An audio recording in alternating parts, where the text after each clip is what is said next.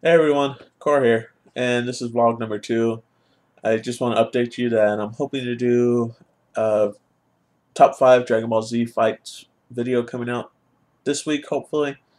I just gotta get to it. I'm a little busy right now, and I'm kind of hoping to get one of my friends to come help me on it because they're just as big on Dragon Ball Z as me.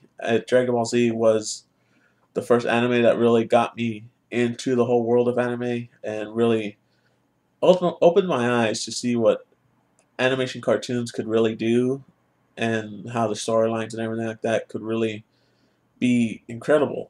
I mean, some anime storylines are better than anything that we could put out here. I mean, one episode of freaking like Fooly Cooly or Outlaw Star is better than maybe half the movies that Hollywood has ever put out, and that's pretty crazy since an episode's only 20 minutes compared to something that's almost 2 hours. So yeah, so I'm hoping to bring in one of my friends for that. Hopefully he's cool with it. Maybe we'll bring in two or three. Who knows? But yeah, so it's gonna be a top 5 Dragon Ball Z fight video. Hoping to put it out Friday. I'm really hoping Friday. If not Friday, then probably Sunday. But yeah, so look for that if you're subscribed to me and if you care, or if you just want to see like what I thought were the best 5 fights in Dragon Ball Z. So yeah, so I know last week I did mention that I went to Davis and I kind of ranted a little bit about sororities and alcohol and stuff like that. I'm gonna be doing that more with these vlogs. I hope they're not too annoying, but I just really want to put out a nice, close to 10-minute video. Just stuff that's been on my mind for the last week and stuff like that. Uh, I I did start school, taking one class at a community college that's nearby. It's pretty much my last class I could take before having to transfer to a 4-year school, which I'm hoping to transfer to Cal State. And the class I'm taking right now is art, uh, visual, visual art history. So pretty much we're gonna cover a lot of stuff. A lot of it's just the mechanics. A lot of it's just words and all stuff like that. So it should be fun. I mean, it's a fun teacher that we have, and it's crazy because it's been 3, 4 months since my last semester.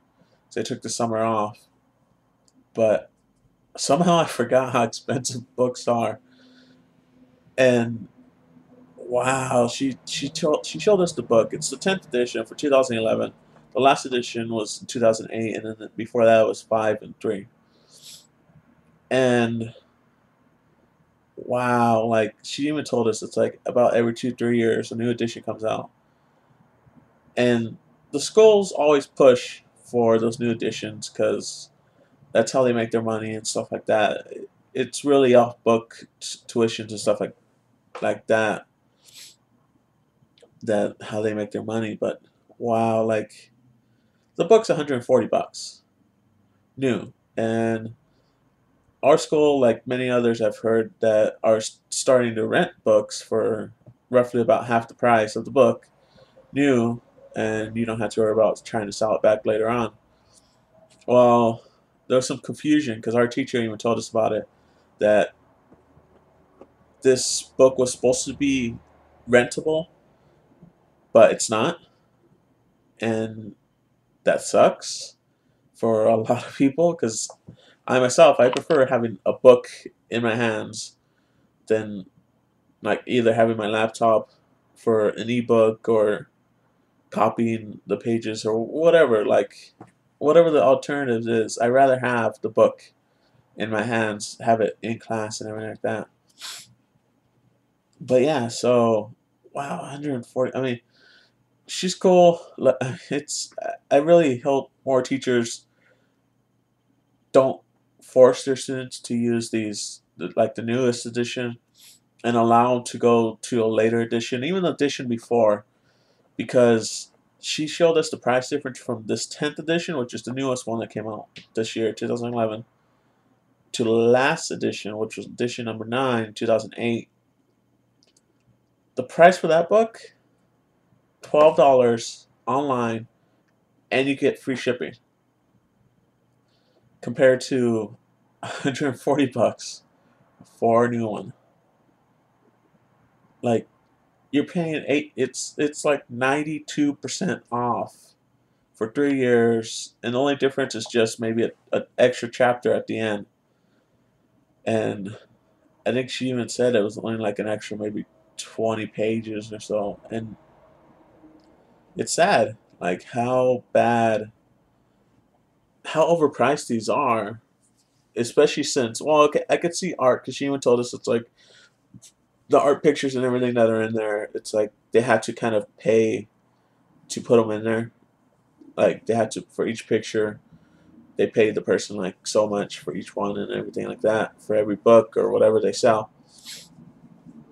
But some of the other ones, like a mathematic book, you don't have to pay anyone for those diagrams. You pay someone. I mean, the person that writes the book is the person that puts the problems in there for you to answer. And it's like that's ridiculous. Like, it's I think math books are like the most expensive books at a community college, and it's just nuts. Or, I mean, even at most colleges. I had a friend that took mechanical engineering last semester, and I mean, I understand that his stuff is more complicated and everything like that, and I mean, his books were in the 200 range, and I was like, holy crap! Like, that's freaking expensive. I kind of don't want to go to it for. I mean, luckily, I'm not doing his degree. Uh, I'm going more into film because that's just something I love. And I kind of told myself, it's like, I just want to do something I love and not just something that will get me by. Because originally I was going to go as a math teacher because I like math, but I like it. I don't love it. And I love movies. That's why I'm trying to set up this channel and everything.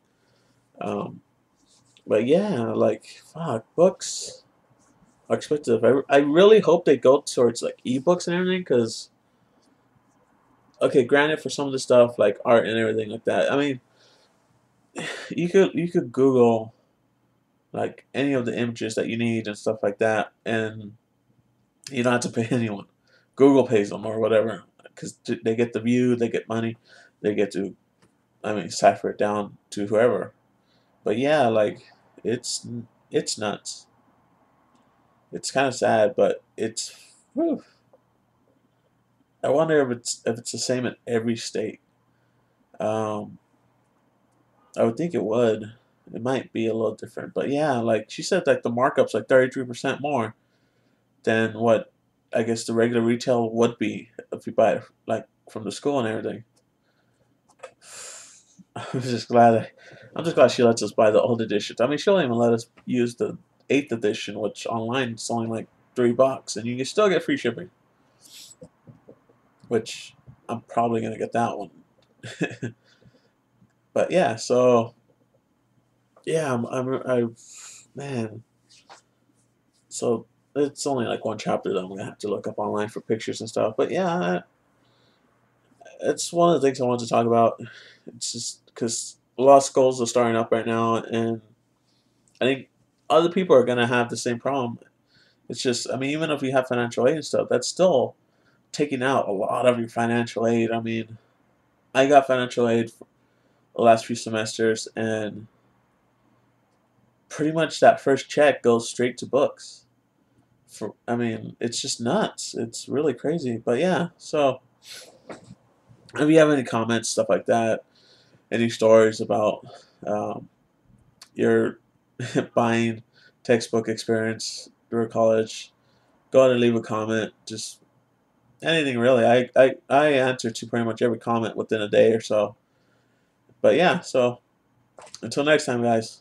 Later.